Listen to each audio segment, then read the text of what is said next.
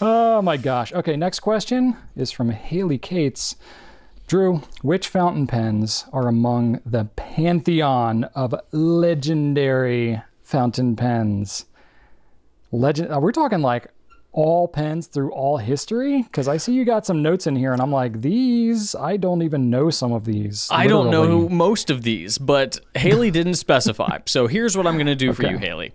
Okay. This got me thinking with my brains about the time Brian and I walked all over to Italy and like this. visited. Yeah, you know, we hopscotched over to Torino, Italy, where the Aurora factory and offices are. Officina. And we checked out their museum, which is amazing. And one great thing about the Aurora Fountain Pen Museum is that they had a section where they celebrated a bunch of different fountain pens throughout history that were not necessarily Aurora pens. And I was like, this is so super cool. And I found out what their list was. And now this is a list that we cannot tell you why it was on here. They have all the literature there. I don't think they have it public. Reasons. Yes, they have reasons, but generally each pen had some feature that had not yet been seen before. It pushed the envelope a little bit further within the fountain pen industry. So just real quick, I'm going to run down the list here. 1896. Actually, I'm not going to do the years. I have the years, but whatever. Waterman's 22. The Conklin Crescent Filler, that was 1898. And I do know that was the first self-filling fountain pen. So that's a big deal. So that was the first pen. I think that the Waterman's 22 must have had some sort of like, an eyedrop or something like that. But the Crescent Filler Probably, was yeah. like, it actually had the sack in it. So big, huge deal. And then you've got the Waterman's 12S, the Onoto de la Rue, the Parker Duofold, the Schaefer Balance, the Pelican Model 100, the Wall Eversharp Doric, the Parker Vacuumatic, the Mont Blanc 139, the Parker 51, which everybody knows, the Aurora 88, and the Aurora Hastile. So Aurora puts them in there toward the end, but They had their reasons. that was their list. And I thought that was really impressive and really cool that they're celebrating the writing history overall.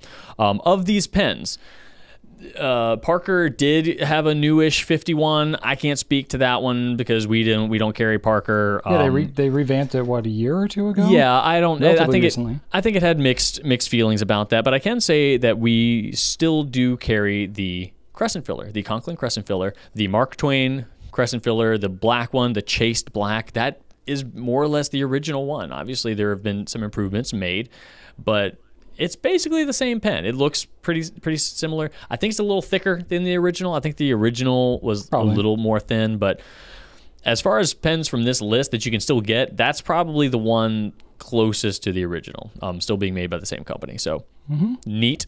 So that's historical stuff. Brian nor I profess to be experts in fountain pen history, and we don't generally like to step out of bounds. We like to focus on the stuff that we've had personal hands-on experience with.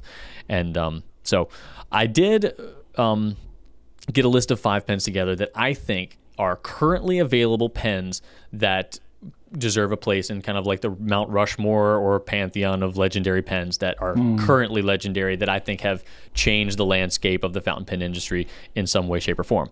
I chose one word to describe each of them, just to kind of like categorize them myself. So the Lamy 2000, my pick. I consider that immortal.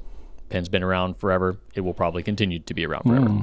The Mont Blanc 149. We don't sell this pen, but I picked the word transcendent because even if you're not into pens, this thing is pervasive in a way that I don't think any other fountain pen is. It's out there, outside of the fountain pen realm, and you can't argue the fact that that's huge. The Visconti Homo Sapien, uncompromising. The design of this pen had pushed the envelope very, very far, and Visconti as a whole continues to do this with design and principles and things like that. And the Homo Sapiens has been a grail pen for a lot of people for a lot of years. So I definitely think that belongs on the list. The TWSBI 580, groundbreaking. A lot of TWSBIs could be on this list. You could put the Eco on here too, but I chose the 580 because that's been kind of their flagship pen for the longest period of time. They had the 540 before that, but the 580 has been so accessible for so long and has been such a great entry point for so many people to get into the fountain pen hobby, I think that the 580 is, I would definitely put that up on the Mount Rushmore of legendary pens that you can currently get. And then finally, I put the Pilot Metropolitan on here. I wanted another one that, I use the word prolific here, meaning it is just out there. It has proliferated, right? It is just gotten in so many people's hands and created a positive first-time user experience in the fountain pen world. And of all the starter pens, you know, I almost went with the Safari on this one.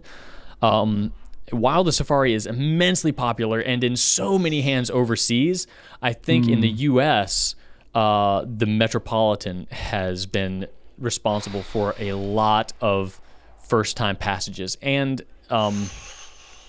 it comes with a converter, and I think that that just like adds to a little bit higher first-time accessibility than the Safari does.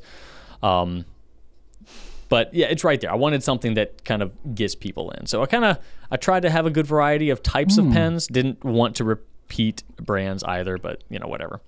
That's just my personal thoughts. So that's me. It's a pretty solid list, Drew, I would say. I similarly had a list kind of going on there, and I didn't originally have words for each of mine, but as you were talking, I took inspiration. I came up with my own words. All right. Which, as you know, last minute pressure is just where I become my most eloquent. There we go. So my hopes are high. I tried not to repeat your list, but I did for at least one of them. Lamy 2000, I love that pen. You have to. It's so good. So for that one, I put cool because I think that pen's really cool. So that's my iconic word. There we go. The next one, boy, you know, I love the Pilot Custom 74, but the Custom 823, oh, it's like hand in hand. So I'm going to put the 823 because that's really risen a lot, and the mechanism, the filling mechanism is cool. So for that one, I put great. I think it's a great pen.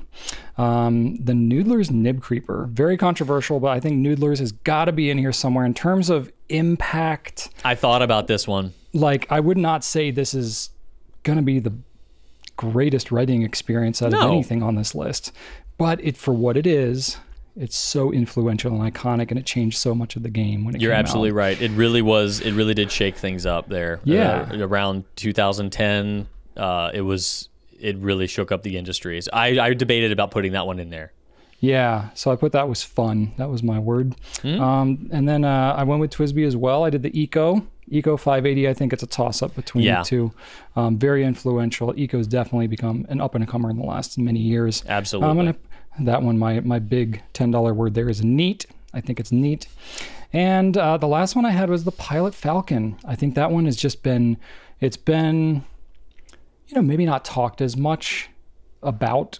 about as much in recent years, but really ever since we were aware of fountain pens, the Falcon stood alone. It was talked about. It still is a popular pen, great writing experience, such a good reputation. So yeah, I would say that one is nice. So cool, great, fun, neat, and nice. Those are my Michael Scott level descriptors for my pens. But seriously, this is not a super serious list. There's so much more thought that could be put into this. Yeah. And if you ask me again in 12 minutes, I'll probably give you 5 different pens. But anyway. Yeah, I was actually very impressed with your self-control here. And like, there are so many more people that have greater historical knowledge than Brian or I that could put together like a perfect list that takes into account 100 years of fountain pen history. But absolutely, this is by I thought it might be meant to be historical. I thought it might be cool to kind of focus on like what you could go out and get, you know. Sure. Yeah. So makes sense. There we go. Cool. That was a fun question, Haley. Thank you.